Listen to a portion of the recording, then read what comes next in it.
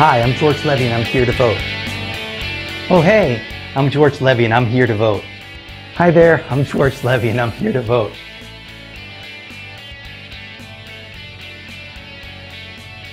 Wait. There can only be one George Levy, and that's me. And in this video, we're going to talk about how blockchain is preventing voter fraud. Let's take a look.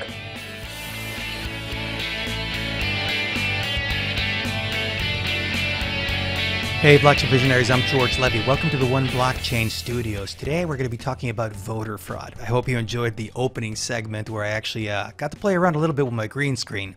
But I wanted to actually make multiple versions of myself because that's exactly what people are doing with voting. There's actually a very contested election going on in the United States of America, and right now there's a huge battle where a lot of threats and different accusations are being done around the concept of mail voter fraud. And I want to talk about specifically about some of the history that's been going on with voter fraud. And then I'm going to talk about the fact that the U.S. Post Office is actually looking at applying blockchain to actually help preserve the integrity of the elections. I'm going to tell you exactly how that works because it's not going to be ready by the 2020 elections. That's a real shame because right now this is the most contested election I've ever experienced in my entire life. And there are many threats being thrown around when it comes to the integrity of mail voting. So let me talk to you a little bit about how blockchain ties into the equation and how it's the perfect solution to be able to preserve the integrity of one person casts one vote. So to do that, I want to talk to you about specifically what's been happening. Let me give you a little bit of history of the fact double voting and even triple voting have happened in the past. Let me give you here an example. This is actually a report that was actually issued in 2016 about double voting and even triple voting found in U.S. elections. Some people actually cast 2 and 3 times their votes. They actually can go across different states. They can cast multiple times. Same person casting their vote multiple times. To actually address this, I want to talk about the fact of something known as double spend problem. The double spend problem is the key thing that enabled Bitcoin to become a success as a digital cryptocurrency, actually being able to be a digital currency that you could exchange to be able to send money over the internet, because Bitcoin was not the first attempt at making electronic cash, but it was the first successful attempt. And today, Bitcoin is it's a global phenomenon, and there are hundreds of billions of dollars worth of Bitcoin that actually go around when you're doing volume. It's a massive movement of money.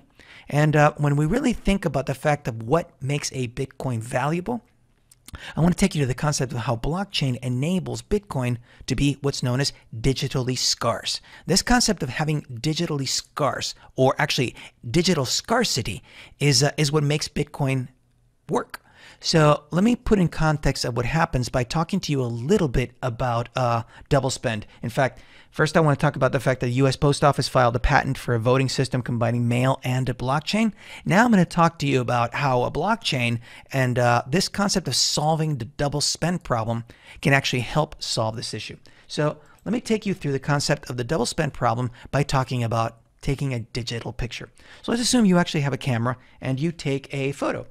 So I'm going to take a digital photo of this bird, right? So right now what I've got is I've got a digital picture of a bird. And if I email that bird to someone else, you would think that I've actually sent that photo to someone else. I mean, at the end of the day, you received a photo of a bird.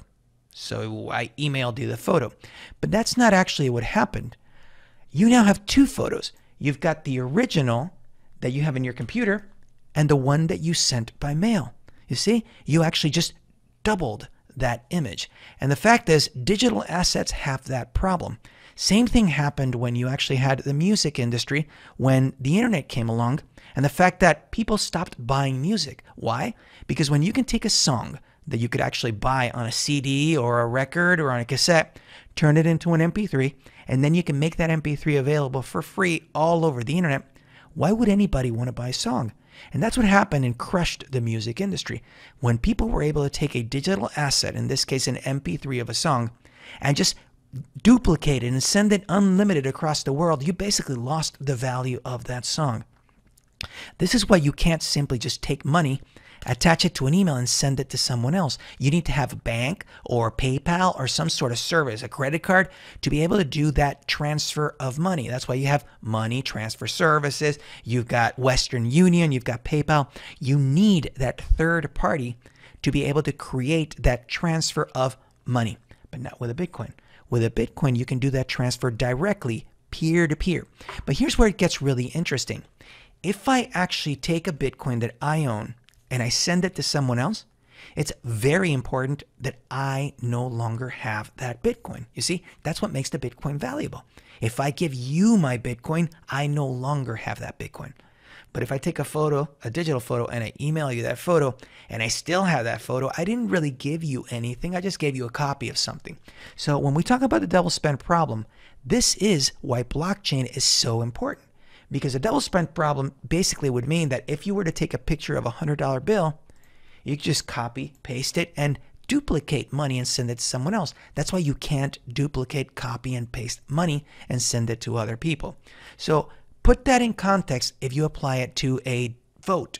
So if I have a vote and I cast my vote, it's very important that I no longer have that vote. You see? So by actually tracking on blockchain, you can have a digital identity assigned to me, and I am given a token corresponding to my vote. And when I cast my vote, I no longer have that vote.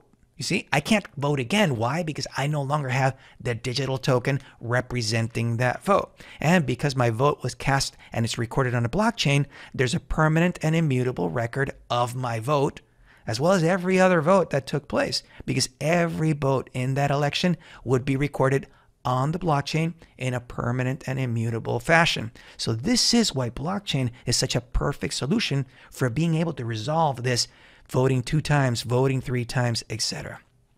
So I hope you found this video valuable. There's a lot more where this came from. I publish brand new videos every single week. So I encourage you to hit subscribe and leave a comment below. Also, click like if you like this video and share if other people could actually benefit from that. When you subscribe, make sure to hit the bell so you know every time I publish a brand new video. I publish every single week and there's brand new content for you to learn. I hope you found this video valuable and that you learned something in the process.